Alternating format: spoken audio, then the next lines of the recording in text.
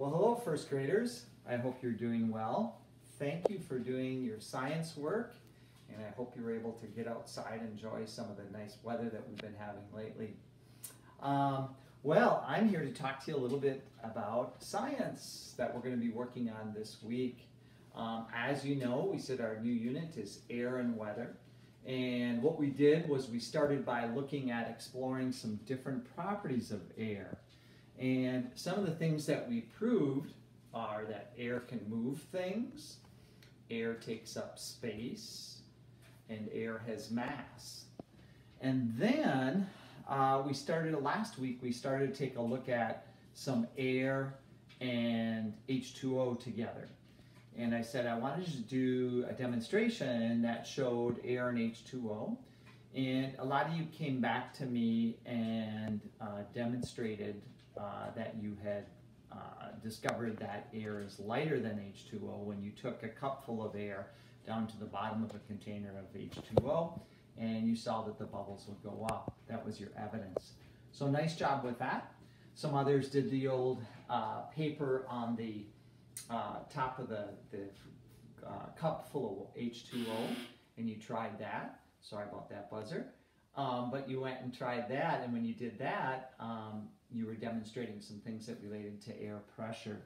So again, thank you for sharing that evidence with us. What we're going to do now is we're going to explore something else about air. And we said air takes up space. It's there, but we can't see it. And today what we're going to do is we're going to look at something that is called air resistance. So to start out, I'm just going to do a quick little demonstration. I have two pieces of paper that are the same size, but I crumpled them one into a different shape than this one. Okay? And when I go and drop them, I want you, before I drop them, I'm going to drop them from the same height at the same time. I want you to predict which one you think is going to hit the ground first. Okay? Crumpled one or the one that is not crumpled. Okay? Think about it.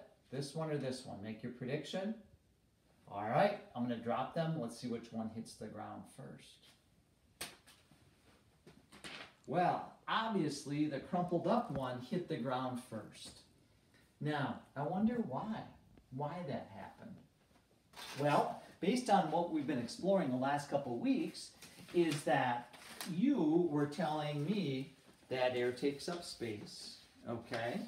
And when I was using this, you could see that some of it hit the air more, one piece hit the air, more surface of the air, more so than the other one, the crumpled up one. So therefore, this didn't have something that we call air resistance. So today what we're looking at is how we can use air resistance to make an object fall slower, okay, or to drop slower to the ground. So that's what we're looking at today.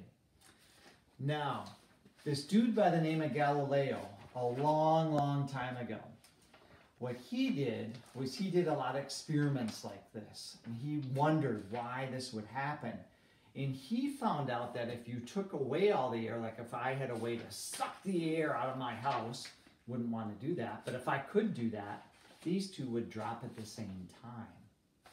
They would hit the ground even though they're crumpled up. And one place where there's some really cool experiments with that is on the moon. Astronauts that have gone to the moon have done some really neat experiments because there isn't any air there, where they've done things like dropped a piece of paper in a crumpled up, flat piece of paper and a crumpled up piece, and notice that they hit the ground at the same time. Well, we, of course, where we are, we have air, thank goodness, because otherwise we wouldn't be able to be here if we didn't have air and an atmosphere. Well, what we're going to do is we're going to do a little engineering. We're going to try to design something just out of some recyclable old things you have in your home that can drop to the ground as slow as possible.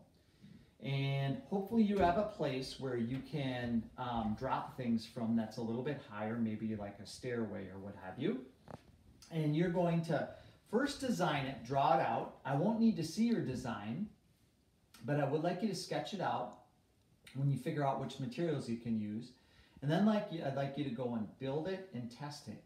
and then see if you can make it better. See if you can make it go down slower. I'm going to show you two that I put together here. So I found a piece of paper and some string and some tape, and I found a clothespin in my home. All right, and don't worry, you don't have to have these materials, but I happen to have these at home. And so this is kind of my weight to help this come down. And you might realize that parachutes definitely use air resistance for people to drop to the ground safely. And so what I find is if I can get to a higher place, and I'm just going to do it right in my room right here, but I'm going to go and drop this, and let's see if it goes down slower than if I just dropped the clothespin down. Let's see. I would say so. That seemed to hit the ground a little more slowly.